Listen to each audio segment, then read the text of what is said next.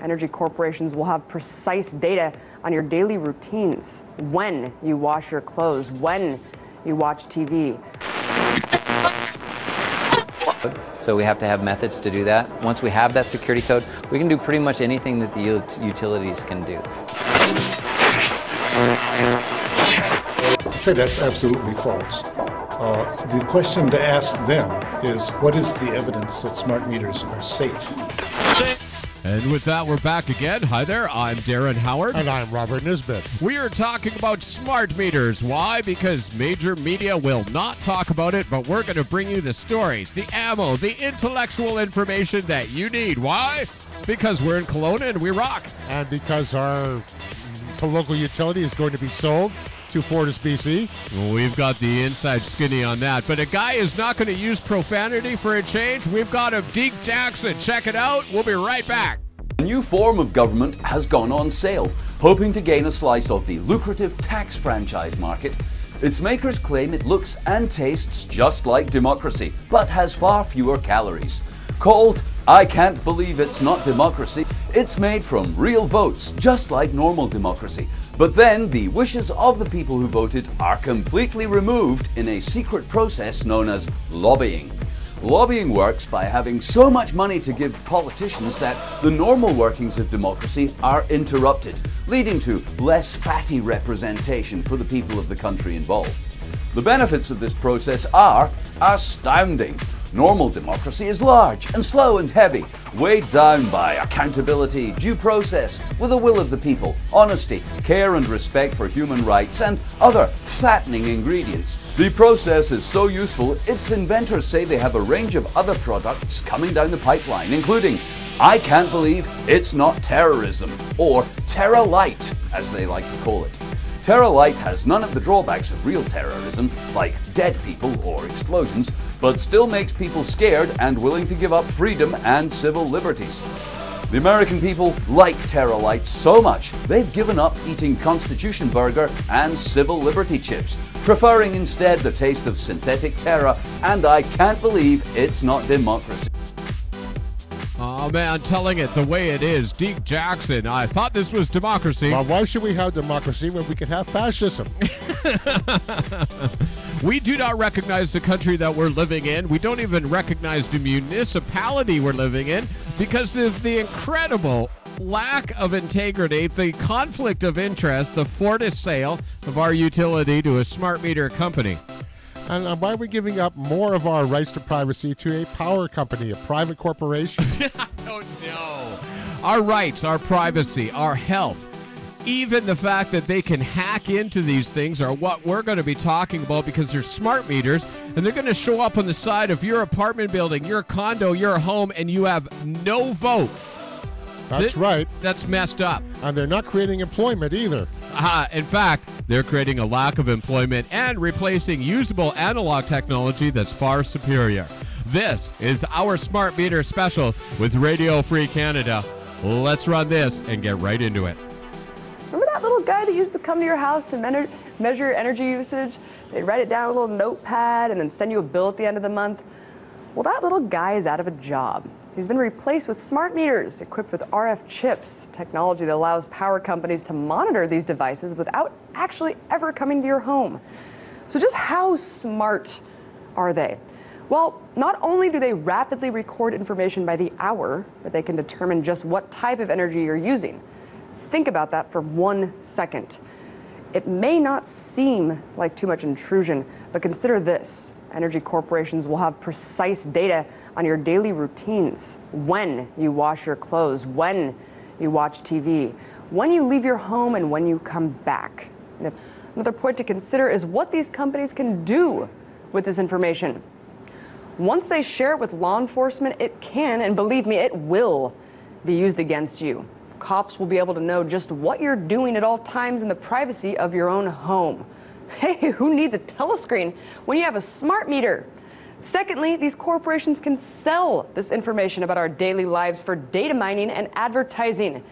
It's disturbing on so many levels.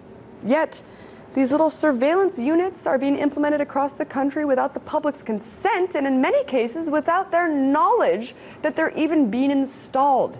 And it's leading to an array of problems. Look, guys, it may seem like you don't have a choice in this, but these meters are not mandatory yet. You don't have to subject yourself to unknown health risks or increased utility costs. You most certainly don't have to give up your privacy to private corporations. What you have to do is be bold enough to say no. Protect ourselves against drug dealers. I'm sorry, $7 billion a year pays for a lot of hackers. You want to have to deal with the drug dealers? Why don't you just legalize the stuff?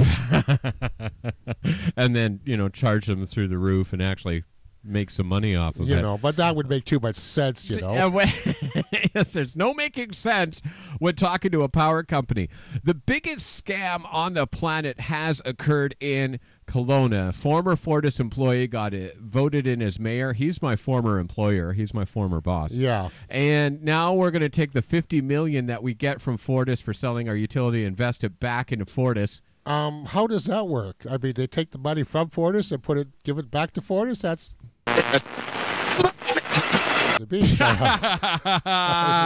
yeah, I'm going to edit that out. We're going to run this clip, and I want you to think about your health, too.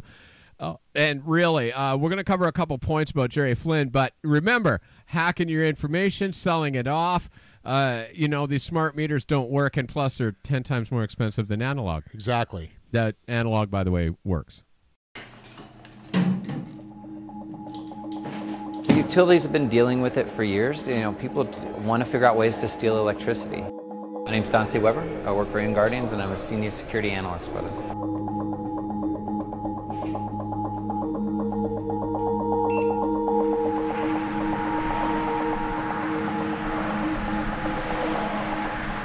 Basically, in order to interact with a meter, we have to have the security code. So we have to have methods to do that. Once we have that security code, we can do pretty much anything that the utilities can do. So we can read the information off of it, what we call write to tables, which is write information to it, which would change the configuration.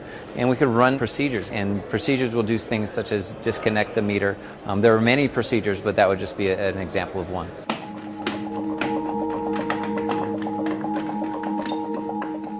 It's really hard to predict what they're going to be looking for. A good example would be to disconnect the house. If they wanted to turn a house off, that impacts one person, so it doesn't necessarily impact the stability of the grid. Obviously, no family wants to be turned off when they're not expecting to be turned off.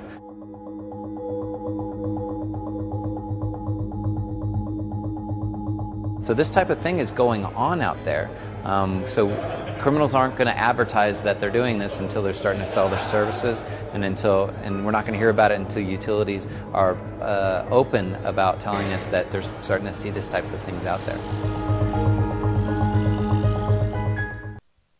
So there you have it, okay? Simply stating exactly what Jerry Flynn stated.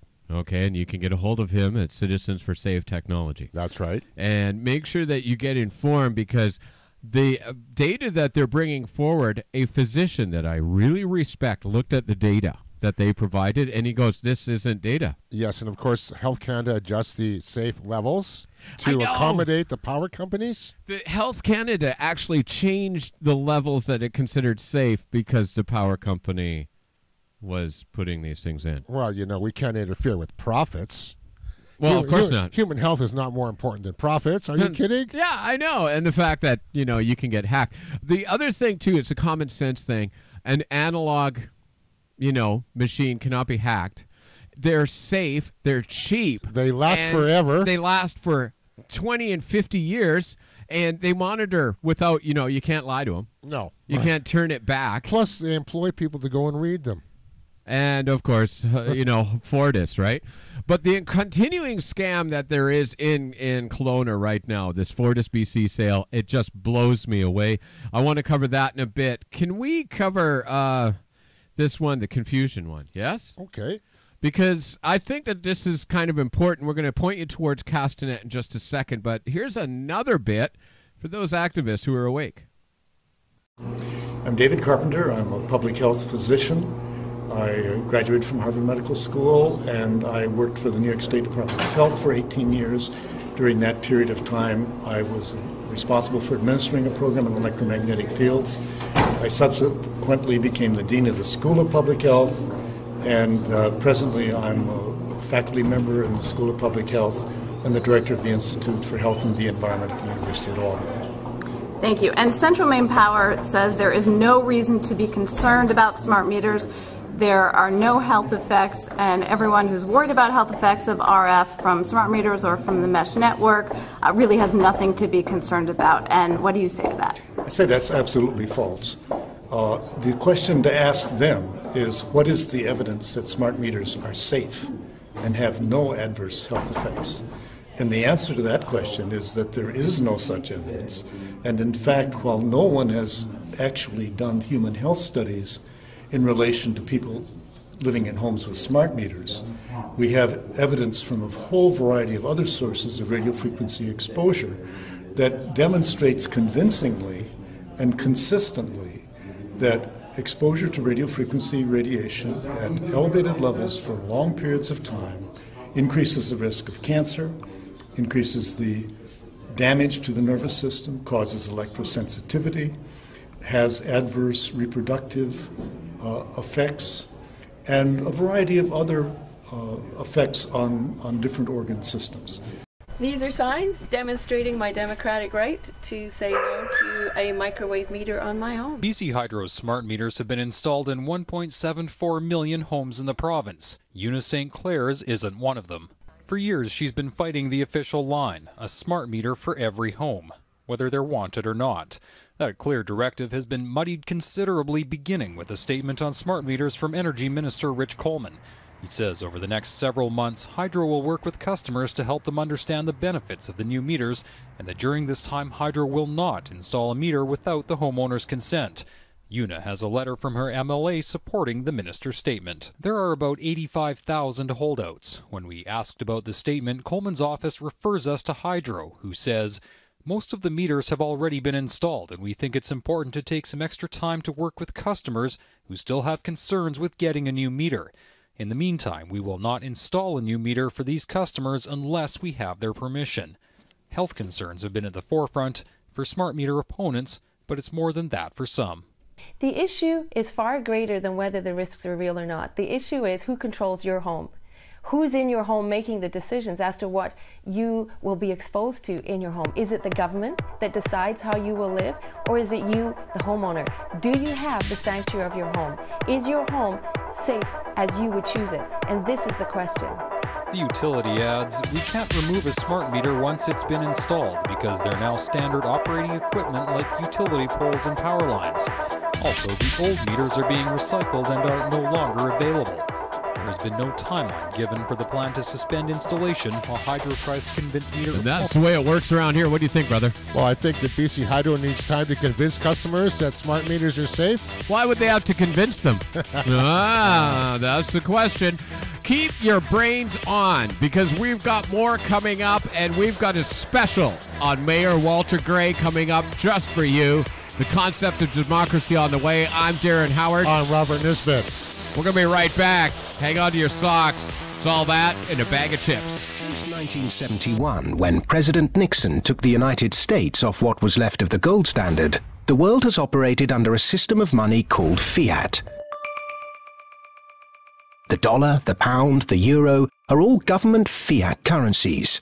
Fiat is a Latin word meaning "let it be so." It is the law that this government currency be money.